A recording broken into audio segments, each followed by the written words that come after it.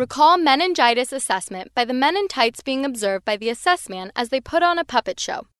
Assessment findings for this condition include nausea and vomiting, shown by the vomiting fever beaver, which represents fever, another symptom that patients often experience.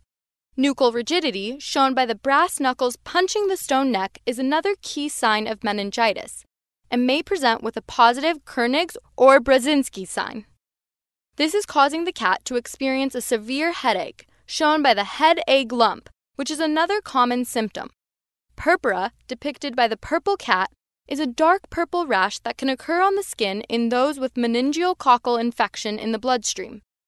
This is an emergency and should be treated immediately. Seizures, shown by seizure, can occur due to irritation of the cerebral cortex or a high fever that goes untreated. Photophobia, shown by the baby being afraid of light, is another possible symptom. Infants and young children often present with their own symptoms, including the opisthottonous position, shown by the severe hyperextension of the pistal body, and a high-pitched cry, shown by the crying baby. Upon assessment, one may also notice a bulging fontanelle, shown by the bulging fountain. So to review, meningitis assessment findings include nausea and vomiting, fever, nuchal rigidity, severe headache, purpura, seizures, and photophobia. Infants and young children may present with the opisthottonous position, a high-pitched cry, and bulging fontanelle. It was a fine day at the puppet show theater until those pesky men in tights arrived with that assess man. They turned that puppet show into a boxing arena. I don't know what's worse, that vomiting fever beaver that set the theater on fire, or that other puppet passing out head egg lumps with brass knuckles and punching a stone neck. You know, that puppet that usually looks like a sweet purple cat?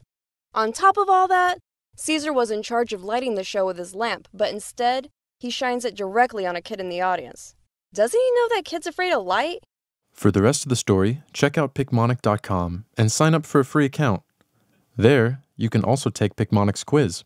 The quiz automatically sets up your daily quiz by using spaced repetition algorithms based on the questions you've missed or struggled with to make sure you study what you need when you need to. And while you're at it, check out the rest of our infectious disease Picmonics.